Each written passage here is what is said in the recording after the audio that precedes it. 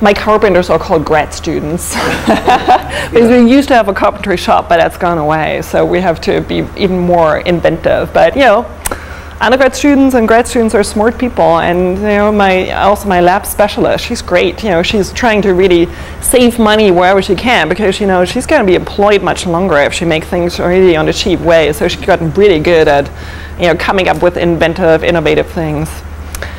Okay, so one thing we obviously haven't spoken about, we haven't spoken, or they didn't speak about, is how to then actually capture the data, like how first to get that composite image of, you know, 50 vials or so to be separated into individual images. And I will show some ways of doing that tomorrow, because again, there's free and pretty simple to use software out there to actually partition images. And then you guys have heard that before, that the initial idea for the data capture from these labels was then to do OCR, but it seems that OCR for tiny little labels like that is still too big of a challenge. So they were going to be going for the volunteer crowdsourcing approach. Okay, with that to the, are there any questions? No. Okay, I wanted you to take us through the collection labels and determination labels, identification labels, and barcode labels, and demonstrate how all these should be incorporated in such a small vial, and where should we put which one? Yeah. Or which one do we give priority? In the vials, actually, in a fluid preserved specimen.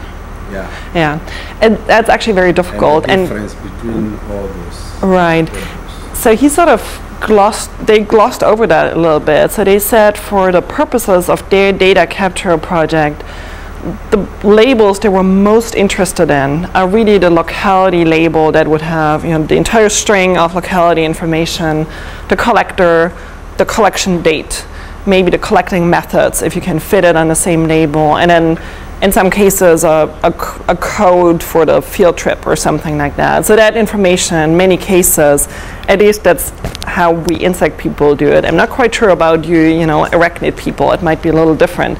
So we typically put all that information on one label. So that will become the, you know, label of primary interest, I guess. And in their case, they said, okay, make sure that this label is actually facing into the correct direction when we're doing the scan of the whole thing.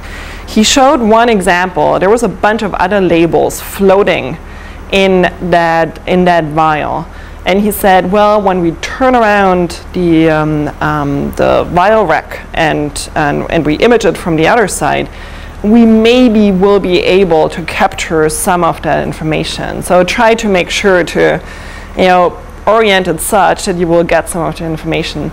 But I have to admit, also from personal experience, the vials we're using are smaller than those. We use these tiny little plastic vials, and they're not perfectly clear, so imaging through them is not really a possibility.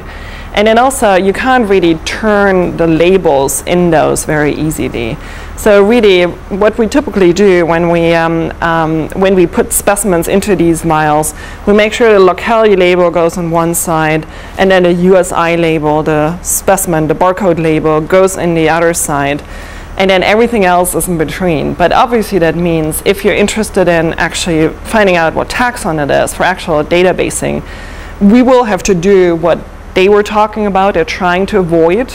And for size of that project, that's the 60 million specimens in, you know, 4 years project, they have to avoid. But for a lot of our research projects, we still will have to do that. So we take out the specimens, and we're not quite as concerned maybe about damage, so I would just take out all the labels, organize them, and take an image of the specimen, take an image of the labels, essentially. And then you're saying the different types of labels and how we organize them in the image. I guess one important thing is, and this applies more to pinned specimens really, is you never want to alter the order in which labels are pinned on a specimen. So let's say you have 5 labels on that thing, you start taking them off from the bottom. You put like the bottom one down on the bottom of your tray or wherever you're taking the image, and you take the second, the third, the fourth, and the fifth. And then you take your image, you image your labels, and then on the way back you go to reverse order. So you put one, the one that's now on top, like all the way back on top, and you make sure you all get them, keep them in order, essentially. Just because it's not, you want to be able to see the locality label as the topmost label in every case on a pinned specimen, just because this is the core information everyone's interested in. Then the host, if there's separate host species label, that would be second. And then the identification labels would go below. And it is important to keep especially these identification labels in order, because the researchers visiting a collection, if they're really good people, they will have little pre-printed labels with their name on it, say determination, this and that person. And that label will also have a year at least. So you can see from the label actually when that specimen was identified to a certain taxon. But a lot of the older labels, or when people are in a rush, they forgot there are actually default labels, they might not put a date on it.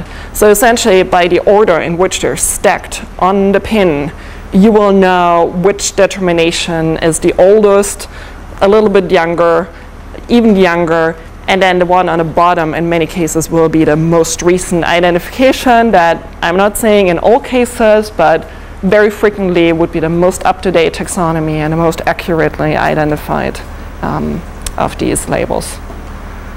It's all part of the collection assessment really, where you have to look at your collections and see what you have really and what you're working with, essentially. Okay. Cool, and then let's just do another round of video when we're talking about slide-mounted insect specimens, because again, I'm learning how to do that. I'm very much at the beginning, and I very much enjoyed actually finding these videos and realizing that if you have access to the internet, there's so much information and all these curation methods and things like that out there. It's really amazing. Okay, so microscopic slide, a little bit easier. We're dealing with 2-dimensional specimens, obviously, but again, the challenges that are so small. Again, you want to keep the purpose in mind for a lot of the scanning, and this is what you're going to be seeing in that video. The purpose is really the label data, very much similar to the fluid preservation video I showed before, just because, again, we're dealing with 60 million specimens for that particular project. So taking out specimen or putting the microscopic slides under an actual compound microscope and getting high-resolution images of the specimens, that's not the goal and the purpose of this particular project. Okay, purpose will determine how data will be captured. Again, you have the scanner options or you have the high-resolution imaging systems. And this is actually true for both the fluid preservation and this one. The file naming can be semi-automated in some ways. And again, this is something we're going to be talking about tomorrow. Okay, without further ado, let the young man talk again.